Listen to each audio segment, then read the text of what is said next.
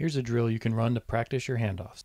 The setup for this drill is based on a split backfield play that I run with 5, 6, 7, and 8-year-olds.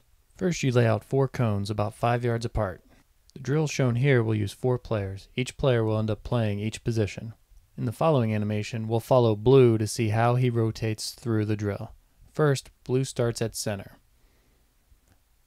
After the first rotation, Blue then becomes the next quarterback. After handing off the ball, Blue becomes the left side running back who receives the next fake.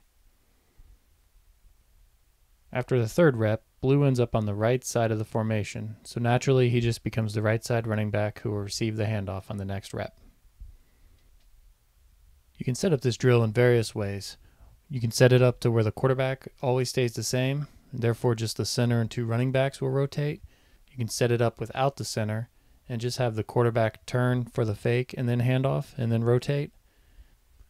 You can also set it up with just a center, quarterback, and 1 running back practicing single handoffs to the left and right.